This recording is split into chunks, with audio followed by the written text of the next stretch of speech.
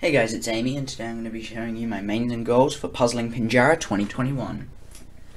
So Puzzling Pinjarra has 5 events. I'll be competing in all of them, so let's get into it. First up, we have 2x2. I'm going to be using the X-Man Design Flare, which I think is a pretty good cube. As for goals, I just would like to beat my PR average of 3.65.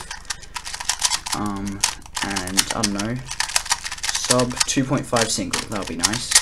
But yeah, I don't really care about 2x2 all that much.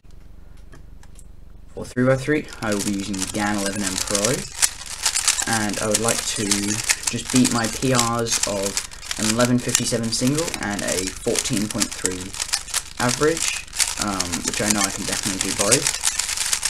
And if possible, I'd also like to see if I can try and make 3x3 finals, which means I'll have to get a really good second round average, but we'll see.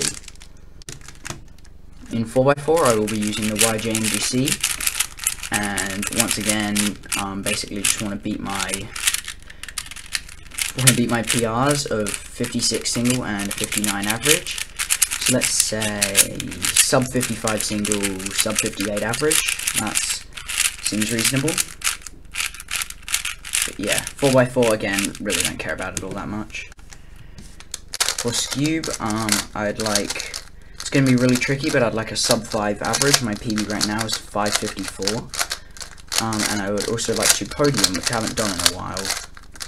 So yeah, Scube is probably one of my main events of this comp. And the final event I'll be competing in is 3x3 blindfolded. Now, all I'd like to do, there's 2 things actually. I'd like to try and beat my PR single of 134. I've been getting lots of 130s at home, so we'll see. And I'd also like to see if I could try and get a mean. There's only 1 round of 3 blinds, so that probably won't happen, but who knows. So yeah, that's pretty much it for my mains and goals for Puzzling Pinjarra 2021. Make sure you say hi if you see me there. I'm always willing to chat, but yeah, that's just going to wrap up this video. Thanks for watching. Hope you have a good day. Bye.